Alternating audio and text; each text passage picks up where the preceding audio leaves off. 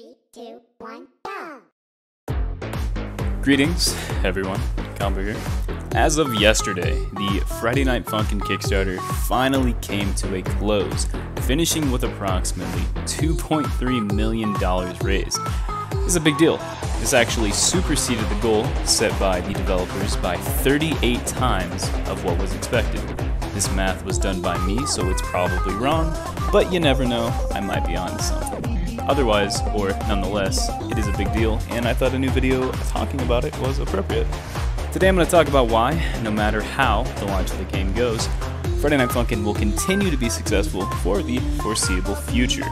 As we all know, Friday Night Funkin', especially as of recent, has been receiving much more mainstream exposure than typically seen.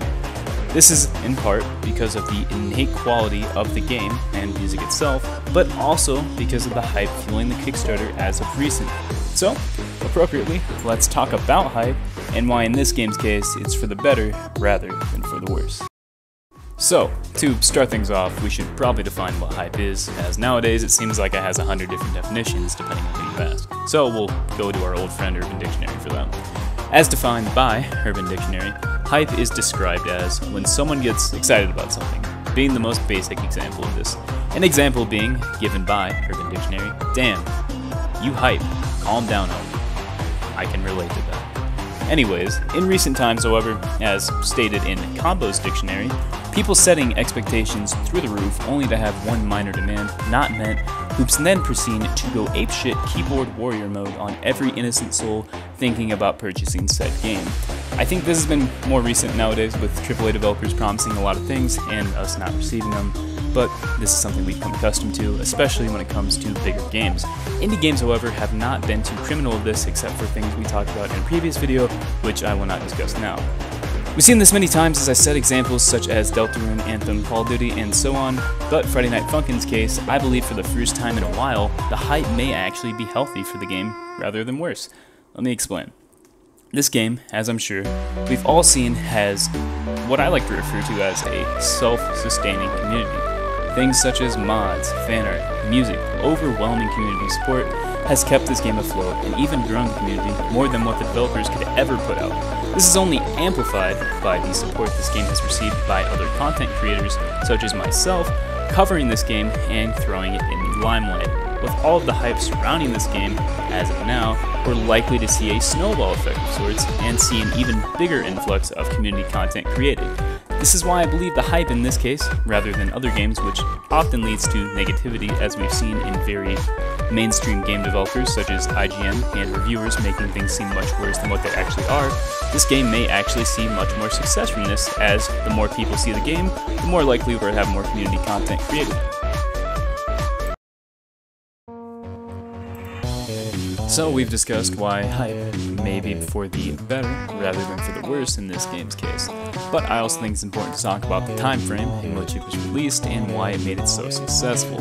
As of recent, and you may call me crazy for this, most of us at least that watch my channel grew up on Newgrounds, Cool Math Games, and the like, but we all lost someone very close to us. The person being Flash. On December 31st, 2020, Flash was disabled across all browser extensions, taking with it a magnitude of internet history, including most of my childhood, because I didn't go outside much. But, besides the point, for Friday Night Funkin', I feel this may have made the game more appealing. You see, as many people who lose something, or someone in this case, they reach out for other alternatives to fill that hole they are feeling, and Friday Night Funkin' just so happened to release its first week only a few months after Flash was discontinued. And that same demographic that Flash appealed to Friday Night Funkin'. The art style of this game also helped appeal to it, as it's quite similar to the Tom Fulp animation style popularized by the Behemoth with games such as Alien Hominid, Castle Crashers, and much more. This was also seen in the 2000s to late 90s, and most demographic that play games like this tend to gravitate towards that type of art style. So, in conclusion, it's really not tough to see why this game was so successful, but it's definitely mesmerizing to take a step back and see what led us all here. Things such as the self-sustaining community, the hype behind it, the talent from the developers, the art style, the time frame, everything has came together to make this game what we have now.